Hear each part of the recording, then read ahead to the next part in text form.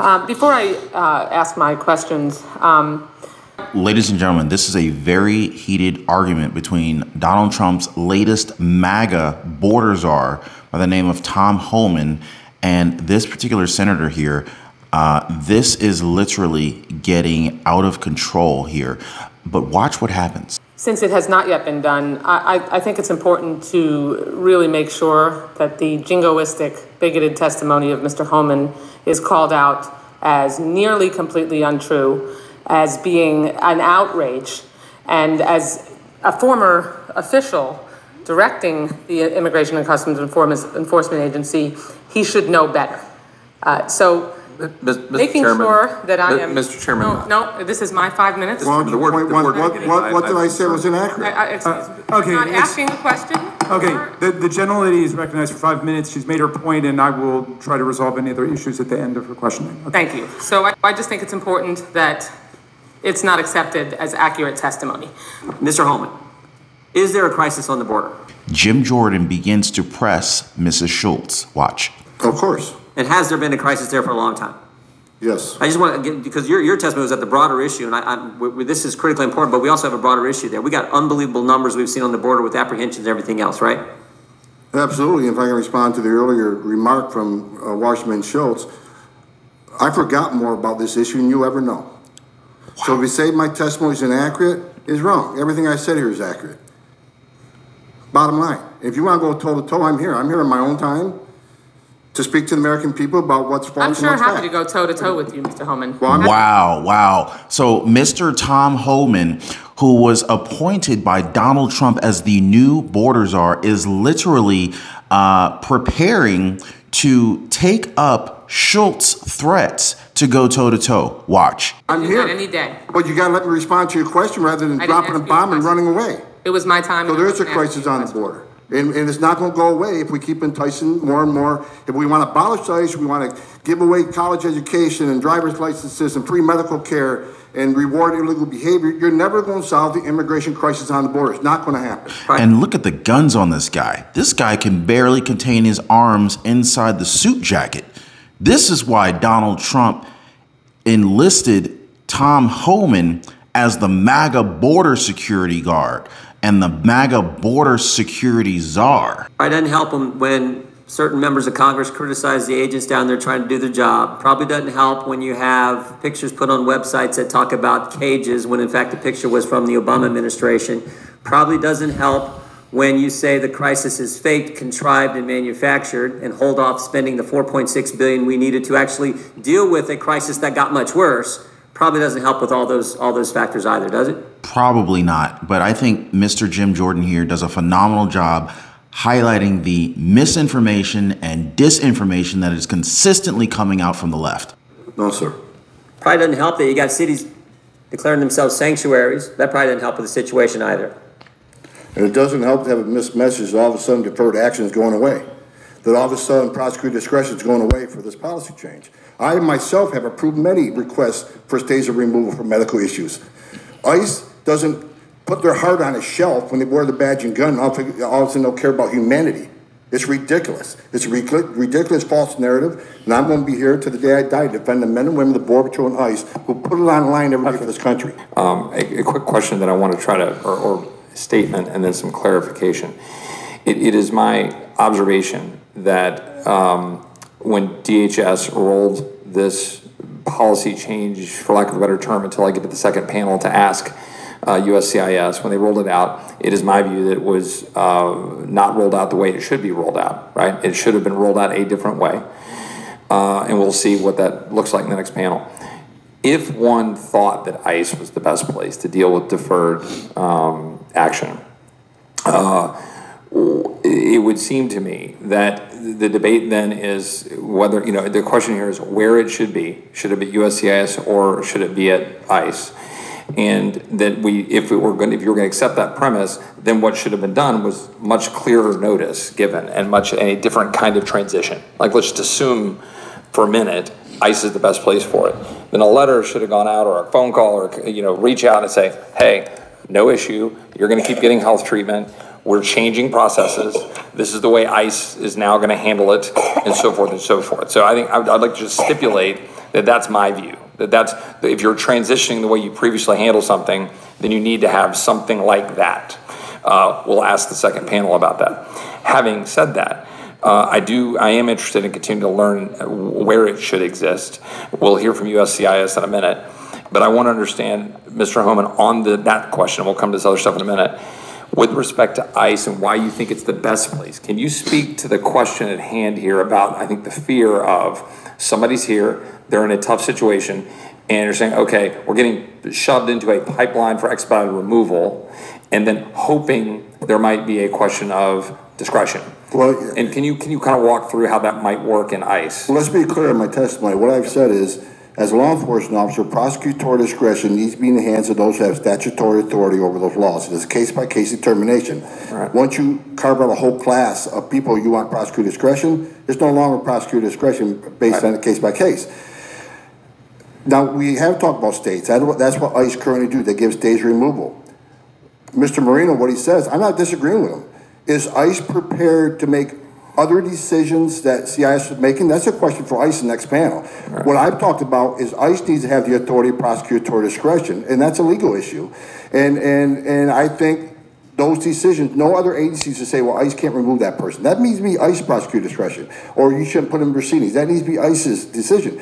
Now, so what Mr. Homan is trying to say here is that ICE should have the ability to pick and choose who should be prosecuted and who shouldn't.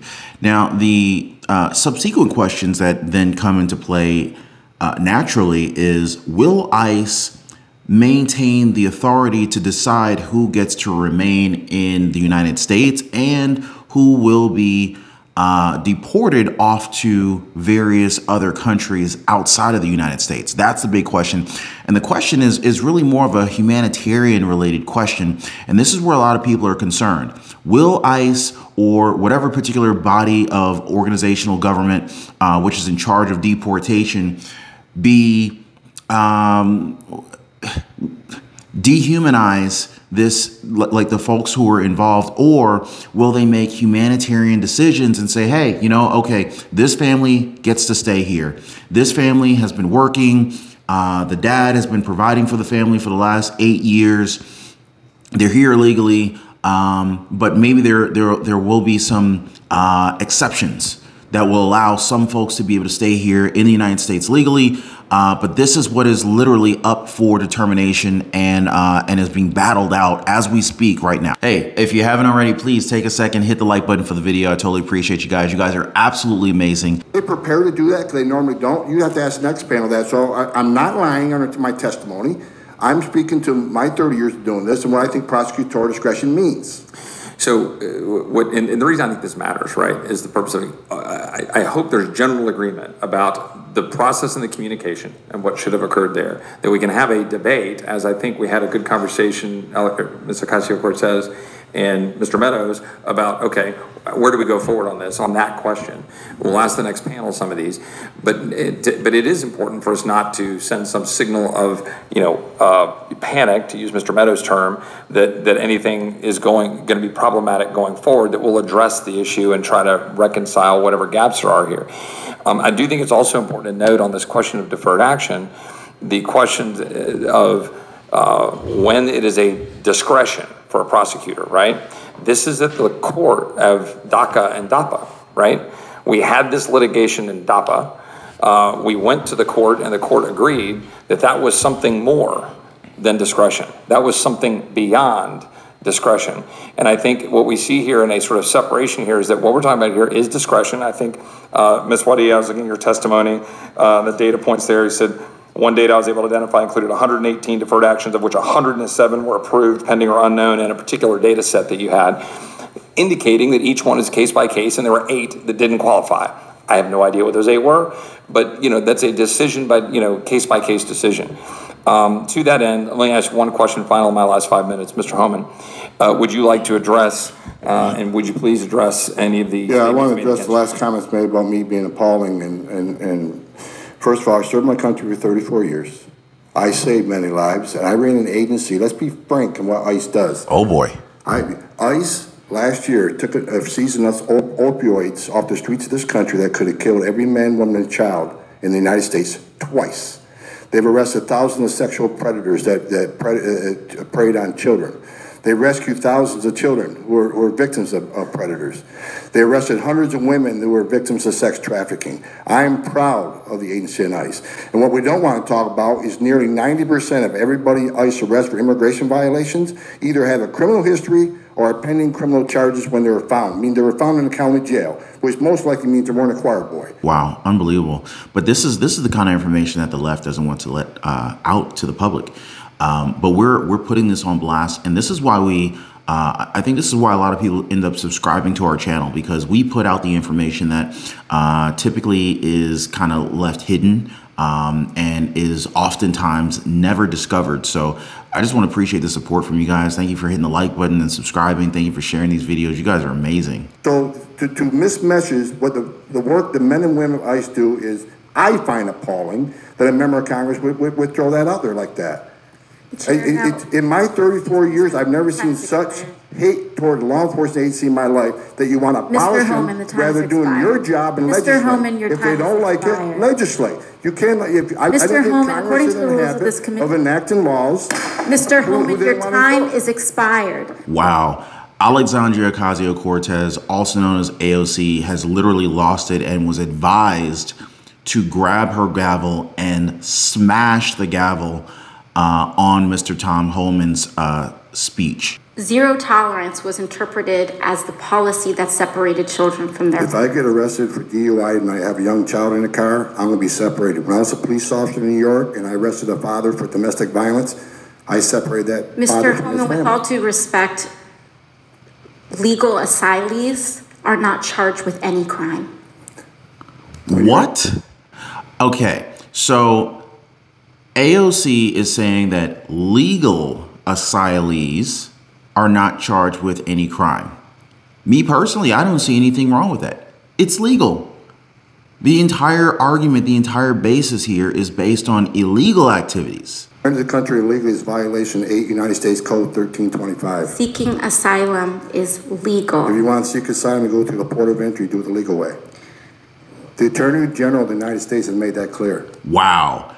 AOC has literally been silenced by Tom Homan. Watch. Thank you, Mr. Chair.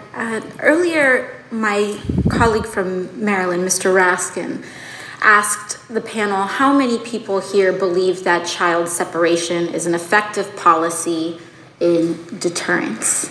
And no one on the panel raised their hand. I just wanted to note that for the record, Mr. Chair. I wanted to ask a question from Professor Mukherjee. Is the United States violating or violated human rights agreements set by the United Nations in a family separation policy? Yes. International law is clear that family unity should be prioritized. So we, as members of the United Nations, signed on into an international human rights agreement saying very clearly that family separation is a violation of international human rights, and then we pursued a policy that violates human rights. You know, Mr. Chair, I was looking, how did we get to this point? How did we get to this point where we take children out of mothers' and fathers' arms? And, you know, it dated back. Family separation in the way that we have seen it, where we take children away from their parents without due process, began last year under Secretary Kirstjen Nielsen, but I had to dig further, and our staff dug further. But where did this start within the administration? She implemented it, and we found a memo. Dates back to April 23rd of 2018. Here is where AOC, Alexandria Ocasio-Cortez, attempts to assert her competence before the courtroom.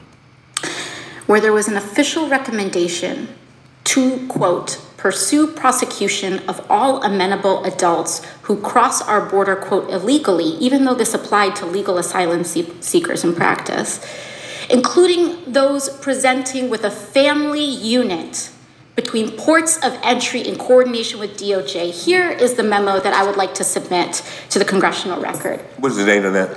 It is the memorandum for the Secretary from Homeland Security. Date.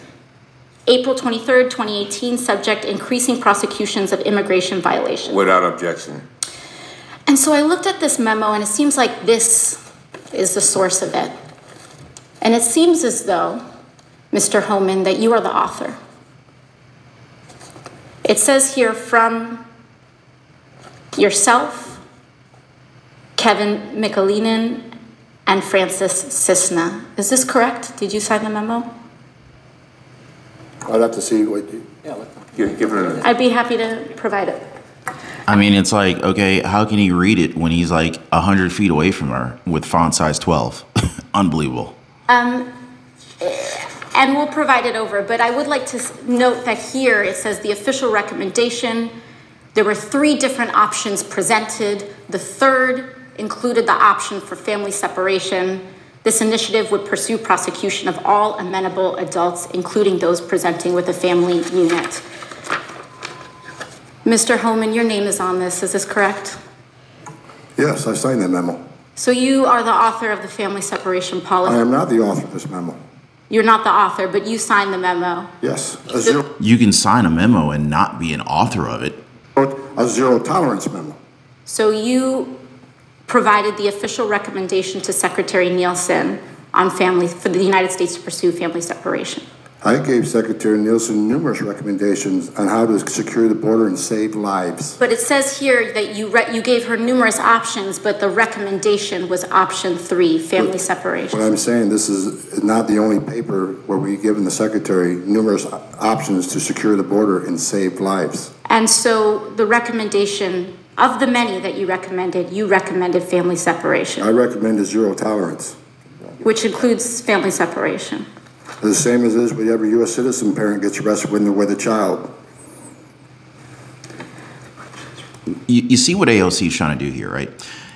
What AOC here is trying to do is she's trying to make Donald Trump's MAGA border czar, Tom Homan, appear as though he's targeting migrants for family separation. But what Tom Homan is arguing is that this is no different than any other parent-child legal American citizen being separated from their children. And Tom Homan is specifically using an example that is very common here in the United States. Let's just say you're an American citizen. You're born here. You've got 10 generations of American citizens lineage through you. You've been here forever, right? You're an American citizen. But yet, let's just say you're driving down the road, get pulled over for DUI, you're driving under the influence and you have a child with you, okay? Well, the parent driving who's been identified as driving under the influence will be separated from their child, whether they're a citizen of the United States or an illegal immigrant. Either way, you're going to be separated. AOC is trying to make the argument that Tom Homan is singling out, or at least making recommendations to Homeland Security that illegal immigrants should be separated from their children, families should be separated and parted during apprehension. And it's not the case. This would happen in any situation where there's illegal activity taking place and the culprit or suspect is arrested when there's a child involved. There's always separation. So it's not like this is an isolated situation. This is standard protocol across the board here in the United States. Zero tolerance was interpreted as the policy that separated children from their... If I get arrested for DUI and I have a young child in the car, I'm going to be separated. When I was a police officer in New York and I arrested a father for domestic violence, I separated that father from his Mr. Homan, with all due respect, legal asylees are not charged with any crime. When you're... This is the very basis of the argument. He's talking about illegal immigrants entering the country, not people who are doing things legally. If they're here legally, then there would be no family separation. And this is the very argument that Tom Homan is making. But this is the point that AOC's thick skull is unable to receive. Legal asylees are not charged with any crime. When you enter the country illegally, it's violation 8 United States Code 1325. Seeking asylum is legal. If you want to seek asylum, you go through the port of entry, do it the legal way. Boom. The Attorney General of the United States has made that clear. Okay. Boom. Boom. AOC is done. AOC just got roasted in front of the entire panel. Well, Mr. President-elect and former President and Donald, congratulations. And looking forward to having like we said, smooth transition.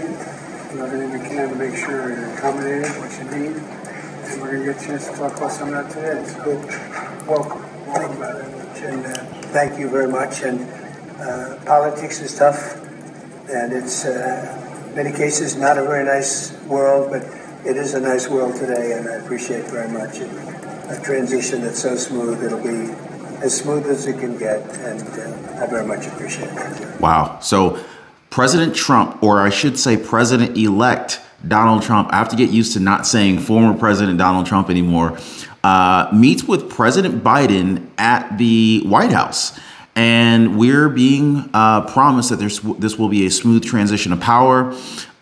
President-elect Trump has already selected multiple members for his cabinet, including new border czar Tom Homan. But what we are witnessing here today, guys, on November 13th, 2024, is Donald Trump and President Joe Biden shaking hands in the White House during this, let's just call it the intermission between presidential successors. Watch. You're welcome. Thank you all. First, the latest on President-elect Trump. He left Mar-a-Lago moments ago. You see it right there as he heads to the White House this morning to meet with President Biden, then to Capitol Hill. He's also announced nominees for top positions in his administration, including Defense Secretary and CIA Director, also a role for Elon Musk. Rachel Scott starts us off on Capitol Hill. Good morning, Rachel. George, good morning to you. President-elect Donald Trump won this election just a week ago, but he is already moving at a rapid pace to fill out his administration, announcing 14 appointments already, 9 alone yesterday. But it's his pick for Secretary of Defense that caught even some Republicans here on Capitol Hill by surprise. Overnight, President-elect Donald Trump stacking his administration with staunch loyalists, announcing a string of appointments. Trump revealing he has selected Fox and Friends weekend host Pete Hegseth for Defense Secretary, the pick even catching some Republicans off guard. The U.S. Army veteran, who has led 2 conservative veterans groups, would oversee the Pentagon and 1.3 million active duty troops. Hegseth just days ago said he doesn't believe women should be in combat roles. I'm straight up just saying we should not have women in combat roles. It hasn't made us more effective, hasn't made us more lethal, has made fighting more complicated. He has no government experience, but has been a staunch Trump loyalist. Hegseth called on Trump to clean house at the Pentagon. You know, the same argument can be made for Donald Trump. Donald Trump didn't have any political background. He was never a politician, but yet he was an amazing president previously. So does it mean that because you have no previous political background that you can't do well at your job? It's almost like any role that anyone has ever been hired for. At some point in time, any person who's in a role had no experience. There's no person who was born with experience. So you have to get it from somewhere. And again, Donald Trump is a great example of a politician who came in at the highest level of office, the highest level in the land, the president of the United States. And he did a phenomenal job, I think. Blasting its message of diversity as strength as, quote, garbage. The Pentagon likes to say, our diversity is our strength. What a bunch of garbage. In the military, our diversity is not our strength. Our unity is our strength. It was just one of many positions Trump named overnight. One of his biggest supporters, billionaire Elon Musk, will lead a new Department of Government Efficiency alongside entrepreneur Vivek Ramaswamy. Take over, Eli, just take over. Wow. Despite the name, the Department of Government Efficiency doesn't currently exist. Trump. Wow. It might not necessarily exist. The Department of Government Efficiency might not necessarily exist. But in my opinion, this is one branch of government that definitely needs to be added. How many millions, trillions of dollars get wasted every single year, putting Americans further and further into debt as a result of a lack of government constraint, a lack of control over the government purse strings? I mean, it's just unbelievable how much waste takes place every single year. I mean, the government, the United States national debt just continues to tick forward, billions of dollars increase, putting us further and further in the hole at increasing interest rates every single year. It's like our kids, our grandkids, our great grandkids will forever be paying off this national debt if someone doesn't step in to address this. And I think that when you look at what Elon Musk has done with Tesla, when you look at what Elon Musk has done with SpaceX, and just look at what Elon Musk has done with Twitter, now known as X, what Elon Musk tends to like to do, and what we've observed with many of Elon Musk's organizations that he runs. And it's amazing how many multi-billion-dollar corporations Elon Musk runs successfully at the same freaking time is unreal. But one of the strategies that Elon Musk tends to do, and what he's done in the past, is what he'll do is he'll remove many different components to a product or a system to see at which point does the system break. Okay. And what this does is this strategy allows Elon Musk to figure out what components are actually necessary and what components are not necessarily. And they're just adding to the complexity of something and adding to the cost.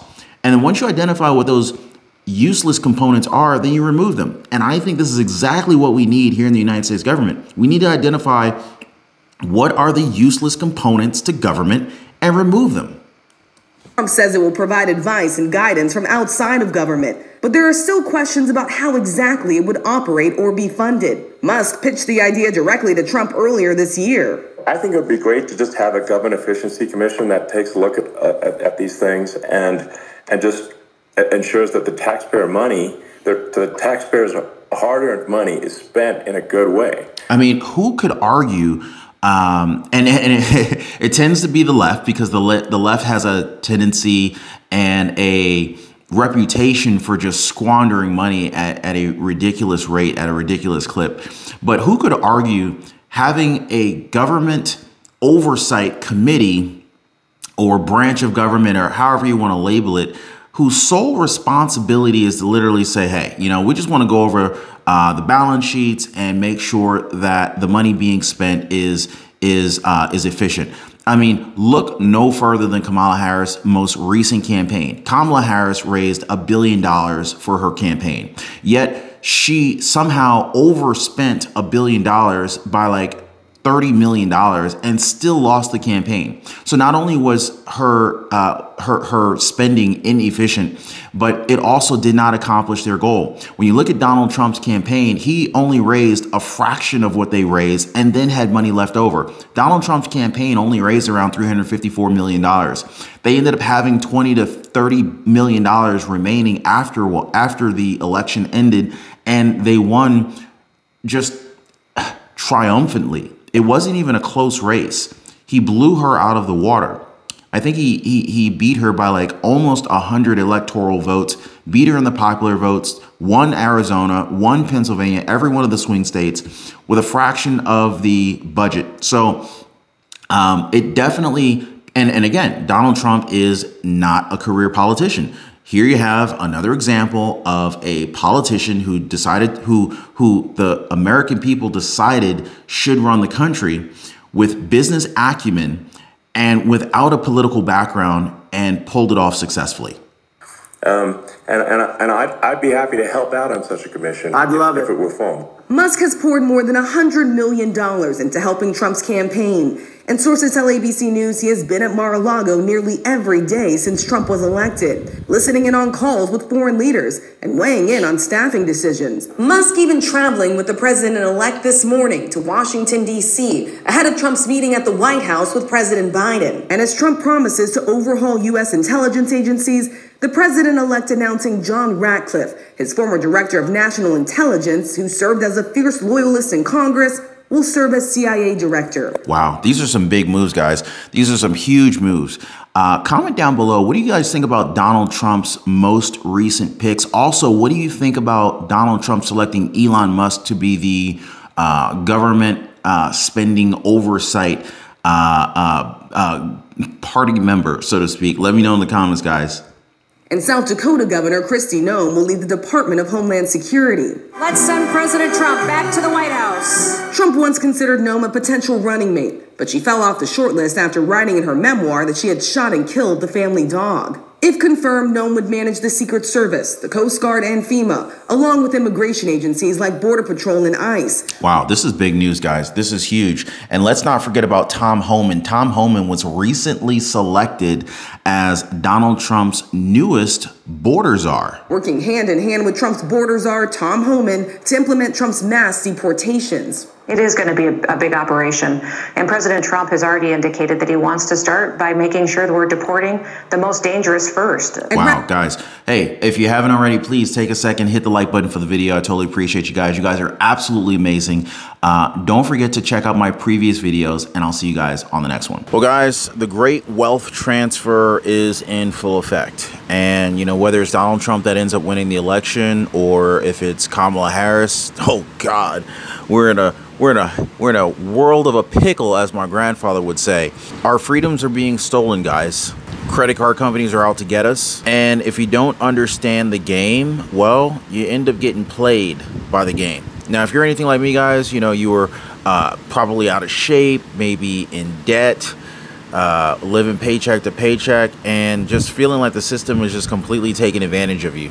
I remember for a long time, I could rarely ever get any time to spend with my wife. And it's kind of funny because where I used to work with a lot of married men. And a lot of those married men would always complain about their spouses as if they really just didn't even like their spouses, which is sounding like a pretty horrible situation. But that was the case for many of them. They didn't like who they were married to.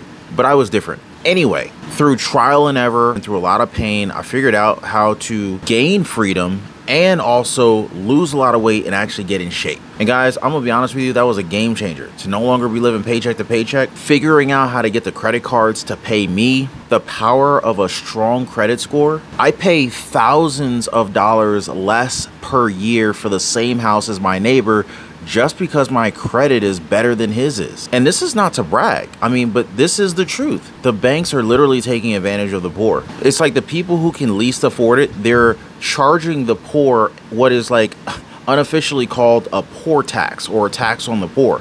I mean, I'm now at a point where, you know, like, number one, I don't pay for credit cards. In fact, credit card companies pay me to use their cards. And I figured out how to build a lifestyle that is just ultimately very, very healthy. I lost a tremendous amount of weight and I put on a lot of muscle. But when I was struggling, I wish I knew people who knew these things. So anyway, I decided to create a community of like-minded people who are also interested, just like me, in living better. So if you guys want to join my community, it's called the Liberty Pursuit Network. It is brand new. Come on over. I'd love to have you guys and join like-minded people. Be positively motivated by others who are also on the same pursuit. So I'm going to leave a link for you guys so you can join me over on the Life Pursuit Network in the description down below this video. So check it out, guys, and let's not be a victim of this great wealth transfer that is taking place right now.